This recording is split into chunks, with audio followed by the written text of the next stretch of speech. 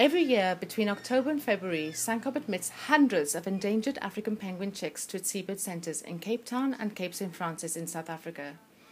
These chicks are abandoned by their parents in the colonies when they undergo their annual moult. During this time, the parents replace their tuxedo with a brand new set of waterproof feathers and are unable to hunt for fish and feed their young during the 3 to 4 week process.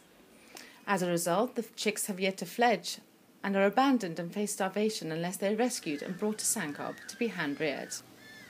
Each chick will spend up to 3 months at SANCCOB, where they will be fed, hydrated and receive specialist care from SANCCOB's dedicated team of staff and volunteers before being released back into the wild as fit and healthy fledglings. These actions form part of the Chick Bolstering Project, a multi-partner project that is crucial to the conservation of the dwindling African penguin population. Since the project's inception in 2006, SANCCOB has successfully hand-reared almost 4,000 chicks and released them back into established penguin colonies. Your financial support will help us to save hundreds of penguin chicks this year by buying fish, medicine, veterinary supplies and making sure that they get the best possible care in the world. Please donate today.